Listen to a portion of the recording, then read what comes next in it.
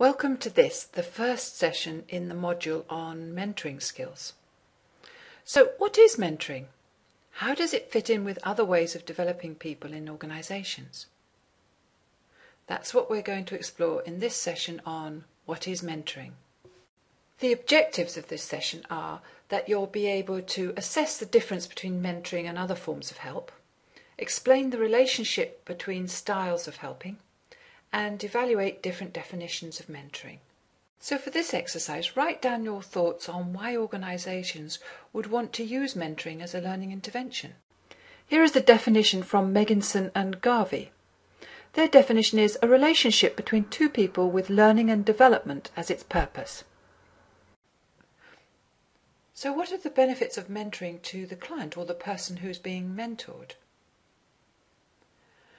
Well, these firstly can include learning and development. This is the main benefit, and it is about the huge amount of learning and development that can come from the mentoring process. Another benefit is having someone to open doors for you. A mentor will often be able to give you access to more senior people within the organisation who are able to influence more. Another one is getting settled in more quickly to a new job or a new role. With a mentor, you can find out more about the organisation, how it works, about its culture, and how things work best in the organisation. Mentoring also offers a ready source of advice. When you want help, you'll know exactly who you can go to, and normally have preferential access to them. This means that you'll be able to get hold of the information more quickly. Mentoring provides someone to problem solve with. So when you have a problem, you have someone who can help you think through it and someone to bounce ideas off and to help you find the most appropriate solution. Then there is shortening the learning curve. Your mentor will be experienced and will be able to help you by telling you ways that he or she have resolved things in the past and their learnings and mistakes. This all helps to speed up your learning. Next is learning to learn better. The more you use your mentor, the more you will learn how to learn from experience better and better, and the more you will learn how to handle whatever crops up better. Then there's help with career planning and prospects. If you have a mentor, then they will get to know you well and may well be able to make recommendations for you when it comes to promotion and prospects within the organisation. Or even if you're thinking of leaving the organisation, they may be happy to use their contacts to help you move on.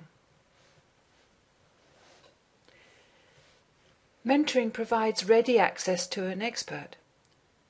Mentors are very often experts in one particular field, so you can get ready access to that area of expertise.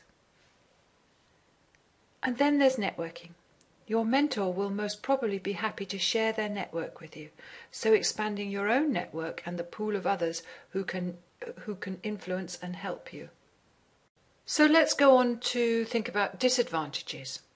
So for this exercise, write down what could be the disadvantages for someone who is being mentored. Here are some answers that you may have thought of. Firstly, with mentoring, you only have one person to discuss things with. In some situations, it may be useful to have the help of more than one person. Secondly, there is no qualification as a result of having been mentored. The value of the qualifications for, say, CV purposes has to be balanced with the value of the learning that derives from mentoring. And lastly, some clients find that they become dependent on the mentor. The purpose of mentoring is to help someone learn and develop so that they can handle situations for themselves.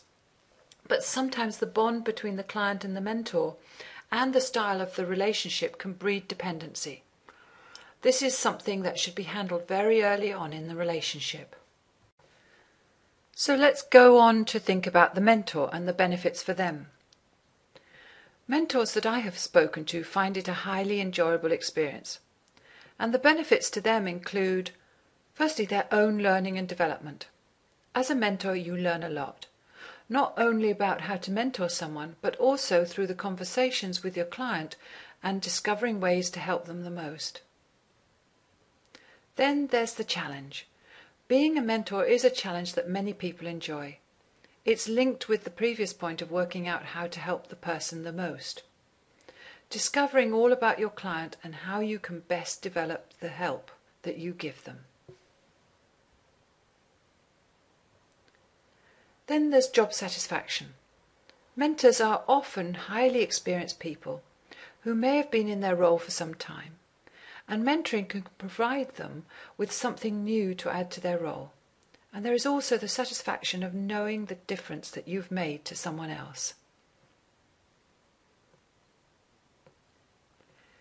And then there's new ideas. It's not uncommon for mentors to discover all sorts of new ideas from the client, or from getting inquisitive and doing research for themselves. Next is recognition. Being a mentor means that you have been recognized for your experience and skills. Then there's inclusion on a CV. For some people, being able to say that they have been a mentor is important for their CV. And also is the intellectual stimulus. Being a mentor gives you intellectual stimulus and the time to reflect on things and how you've approached things in the past, which a busy person may not have had much time to do otherwise. So I wonder if you can think of any other benefits. For this exercise, write down what could be the disadvantages for a mentor.